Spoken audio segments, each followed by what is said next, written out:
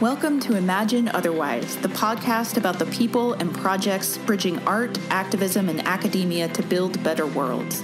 Episodes offer in-depth interviews with creators who use culture for social justice and explore the nitty-gritty work of imagining otherwise. I'm your host, Kathy Hanneback. This is episode 48, and my guest today is Yolanda Wisher. Yolanda is the current Poet Laureate of Philadelphia. She's been a force within Philadelphia's literary scene for the past 2 decades, upholding poetry as a public art. A 2015 Pew Fellow, Yolanda is the author of the book Monk Eats an Afro and the co-editor of Peace is a Haiku Song. Yolanda performs a unique blend of poetry and song with her band The Afro Eaters, and her writings have been featured in a variety of media, including Good Magazine, The Philadelphia Inquirer, Contemporary Black Canvas, Plowshares, and CBC Radio. Yolanda taught high school English for 10 years, which we talk about in the interview, and she founded and directed a neighborhood festival headlined by youth poets in the Germantown neighborhood of Philadelphia. She also worked as the director of art education for the Philadelphia Mural Arts. Yolanda has led workshops and curated events in partnership with the Philadelphia Museum of Art, the Rosenbach Museum and Library, the People's Paper Co-op, Artwell, Historic Germantown, and Live Connections. And in April of this year, she organized the first pop-up poetry festival in Philadelphia's 30th Street Station in collaboration with Philadelphia Contemporary. In our interview, we chat about the role of Yolanda's poetry in Philadelphia's historic Germantown neighborhood, why teachers should complete creative assignments alongside their students, and how her great-grandmother's advice about crayons, of all things, inspired her approach to imagining otherwise. Thank you so much for being with us today. Thank you for having me. So let's just jump right in. You are the Poet Laureate of Philadelphia, which is incredibly exciting, and you have a really long history of work in the arts here in Philly. I'm curious what draws you to poetry as a form. How did you get into poetry? Yeah, I've been writing since I was a little girl. I was just one of those freak kind of creatures who loved poetry from a young age and tried to write it. I was trying to write songs mostly. I got into the lyric, the musicality of poetry, I think, the rhyme of it and the rhythm of it before I knew what it could do on the social scale. But I was also drawn as a young person and as a teenager to the truth-telling that poetry provided in my own life, but also as I moved into workshops, being able to hear people's stories, life experiences through poetry, being able to see people use poetry as a catalyst for change in their lives or their communities, that keeps drawing me back to poetry again and again. These are, in many ways, issues that you explore in your performance work, but also in your book, Monk Eats an Afro. And that book is really fantastic in the kind of range of issues that it addresses. I mean, you're talking about gender, you're talking about racism, you're talking about motherhood and mentorship, and how all of these things intersect with one another. I'm curious how poetry helps us understand how those are connected. Well, it's a lot about form and content for me. You know, poetry is a container for me to explore all of those elements that you described. Those are parts of my life experience. So it's a place for me to hold and to understand and to process those intersections in my own life and the way that I see them operating in the world. But for me, it's that kind of intersectionality is key to me feeling whole as a person.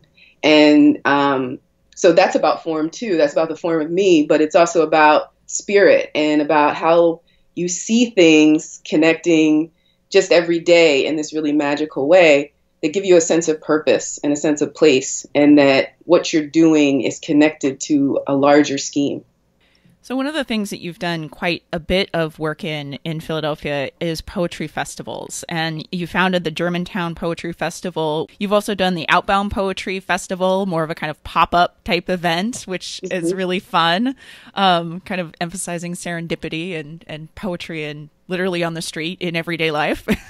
And I'm curious about the connection that you see between poetry and performance. What is it about the kind of live interaction that you find so exciting? It's fun. You know, there's so much energy and vitality, I think, in poetry's performance because of the truth telling, because of the humor, because of the vulnerability that it requires. There's something electric, I think, that happens when a poet is willing to go there in front of an audience to really explore the full range of the voice and the vibrations that, that it sends out to other people in the ways that it feels inside your body. It's really important for me that poetry operates in public spaces. It isn't just a private endeavor. I think both of those realms are really important to activate as a poet, and for me to feel complete as a poet. I like to be able to share in that public experience, but also retreat sometimes back to the intimacy. I also think it's about turning the intimacy into a public experience. And that's when I think it gets really surprising and sometimes sexy and funky and all of the messy and beautiful things that I think embody humanity. You also perform with a band, right? Yeah, I love that. It's like being on a team. It's like the sense of improvisation you get playing with other people. It definitely makes you feel young all the time. And it reminds you that art is about that kind of playful collaboration that can't be planned, that totally hinges on your energy and the kind of vibe that you give off when you walk into a room and your willingness to be open to other people's creativity. Do you find it's a different kind of experience when you perform with your bandmates and kind of a hybrid song, poetry combo type thing? Is that a different experience than when you do, say, you're performing your poetry like by yourself, even if it's in a group of people? Yeah, I try not to make it be, because I feel like I'm kind of two Yolandas in some way. When I'm performing solo, sometimes it can be a little bit more intellectual, and it's like, here's what I've been doing in my little hermit world of poetry, and I'm sharing it. But when I'm with the band, I have to laugh, I have to giggle. We make mistakes, and we kind of all look at we give each other these looks, and there's just this unspoken language that makes you operate on so many different levels when you're in performance. So I don't know, I kind of enjoy having the opportunity to read solo, because you can hear yourself, you can listen deeply, you can hear how the words are connecting. But yeah, it brings me back to being a basketball player and being on a field hockey team. There's nothing like the excitement and the thrill of a team that's kind of on the fast break. And that's what I feel like every time I'm with a band. You've done a lot of workshops in Philadelphia and elsewhere, and you've kind of foregrounded, as you put it, the public nature of poetry, or the importance of that, and the kind of community arts aspect of it. So poetry that comes from neighborhoods, that comes from people, that comes from communities, rather than this poetry as this, dead thing that is in purely written form and doesn't have that kind of live interactive community connection. I'm curious why the kind of community arts or neighborhood-based approach has been so compelling to you. What does a community arts approach to poetry or to any other form of art, what does that bring to a city? Well, for me, it was a moment, I think, in my 20s when I moved back to the neighborhood I was born in, Germantown, which is a historic neighborhood in Philadelphia that's been through a lot of changes that mirror what, changes cities have gone through in the United States. And coming back to this place as a poet and as an adult, a young adult, and seeing some of the issues that were present in the community that were not just immediately fixed by people getting around a table and having a meeting about it. I started to really challenge myself and be challenged by the kids in my neighborhood, the educational system in this neighborhood. I was really challenged to think about how I could contribute, and contribute authentically, contribute with something that I knew and that I could stand up behind. And what I knew was poetry. I was like, I know poetry really well. I know this up and down. I love it to death. How can I use this? And so I started thinking about, how can I use what I have in my own neighborhood? And for me, that's the beginning of any kind of community arts work I do. It's really important that people here in my neighborhood, where I've lived now for 20 years, know that I'm a poet.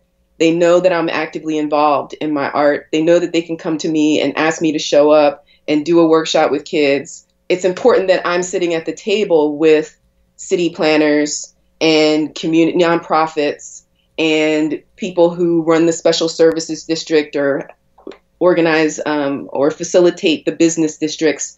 It's important for me as an artist to be able to sit at those tables and talk passionately and intelligently and informedly, about being informed about what's going on in my neighborhood. That makes me feel good about waking up every morning, and it makes me feel good about, just walking around my hood. And so that early engagement with my own sense of, wrestling with my own sense of guilt and shame and inadequacy and insecurities, which I don't think is just relegated to your 20s, but if only. I know, if only you could get over it then and it was done. For me, it was just like a real wrestling. I feel like I'm still wrestling with that. What's the best way that I can show up for my community? And, that balance between your family and community, and when they start to merge in some really powerful ways that help you understand why you're here, what we're supposed to really be doing with our gifts. So you also have an interesting history in education, right? You're a high school English teacher for a long, long time. I was, yes. How did you make that transition from the English teacher classroom to poetry as a kind of a full-time gig? Did you find that there were things that you brought from your teacher training into your poetry performances, or maybe vice versa? Oh boy, it was such a stubborn kind of transition because I never expected to be an English teacher. I kind of took it as a job, before I got to be a famous poet in my 20s. I thought that was how it was going to work out. So I never expected to be in it for a decade. And then it grew on me, especially approaching education through the lens of my vocation of poetry and thinking about how, as an English teacher, you could engage students in the fun and the passion of language that I feel as a poet that sometimes is totally killed in the English classroom. And so I guess, it was hard for me to be an English teacher for so long and to kind of suppress my own growth to promote so many others, to promote the gifts of a lot of young people.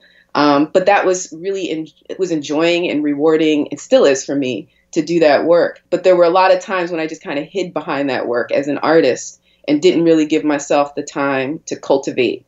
And there were a lot of long hours on the weekends and late nights where I just tried to keep the fire of my poetry going. And at some point I did leave that job and went into the nonprofit work with the Mural Arts program, which was kind of a step towards the full-time work that I'm doing now. I felt like I needed to learn how to manage a budget and figure out how to run the business of me through the work that I did at Mural Arts. But I think the educational piece for me is a lot about planning. I think teaching is such a great profession to teach you about planning, to teach you about public speaking, to teach you about how to hold the attention of a room, and also the reflection that it invites. I would go home every night and be like, did I do that right? Did I harm any children? Did I crush any egos today? What did I do right? What did I do wrong? It made me very introspective and critical about the work that I was doing and how it was impacting everybody in that room. And I carry that with me everywhere, that kind of preparedness and the willingness to engage that you have to do as a teacher.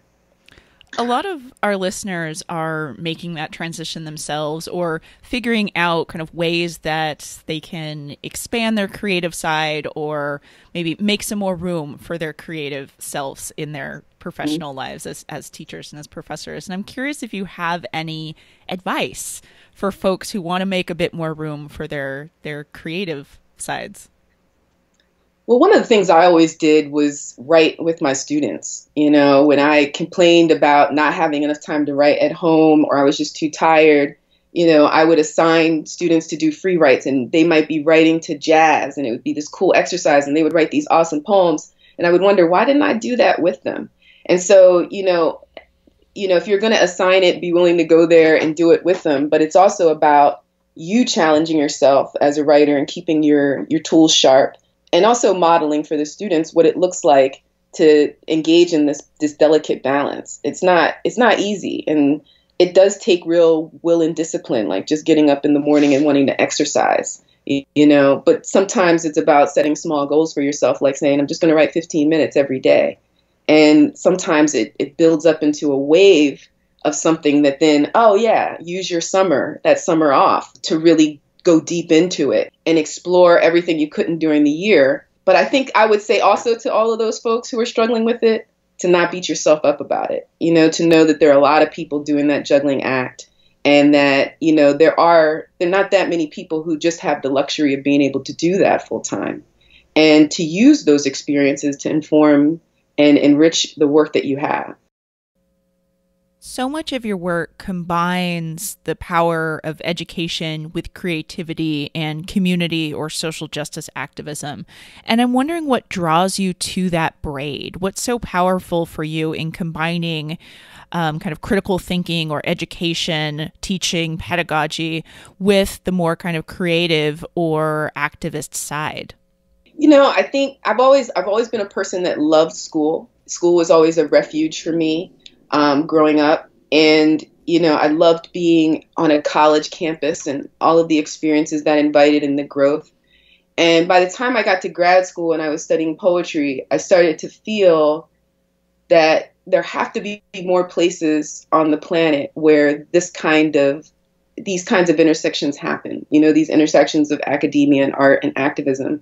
And I think college campuses are great places for them. But not everybody gets to the college campus, and not everybody wants to be on those campuses.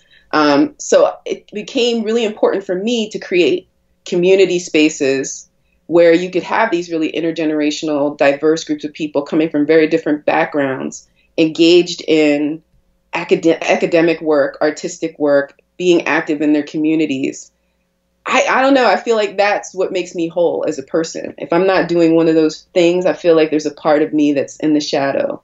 And sometimes that's okay. But I feel like for me to be at full strength, I need to kind of have all of those wheels turning. And I feel like that's when we're the most engaged and the most productive. It's the biggest net to draw in the most people, rather than just any one of those buckets alone, I don't think does the job. But when you start weaving those things together for people, you see the larger truth and the systems that make up our world and the histories that have formed the present.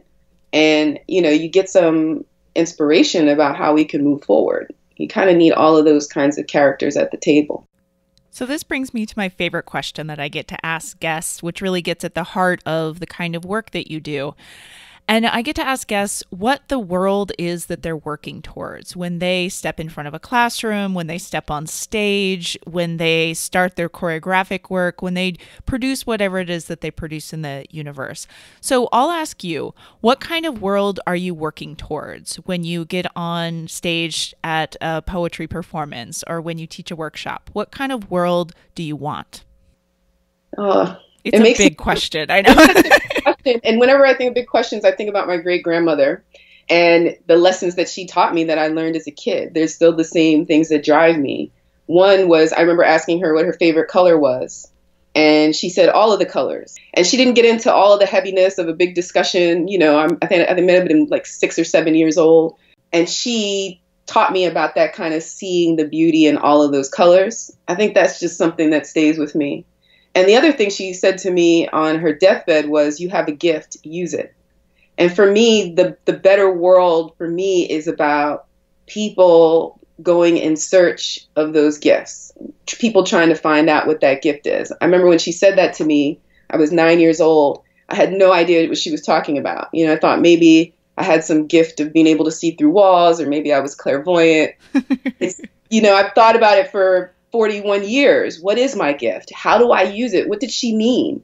And I've met other people who, like, my grandma said something similar to me like that. I don't know, maybe it's a grandma thing that they, is passed on. I hope that I'm passing that on as a grandma. And I hope that there, children and adults just continually in search of their gifts and also feeling like, how can I use this to make a better world? That sounds like a pretty good system, I think. I hope so. Well, thank you so much for being with us and sharing a bit about your approach to poetry and how you use it to imagine otherwise. I appreciate the time to talk about it.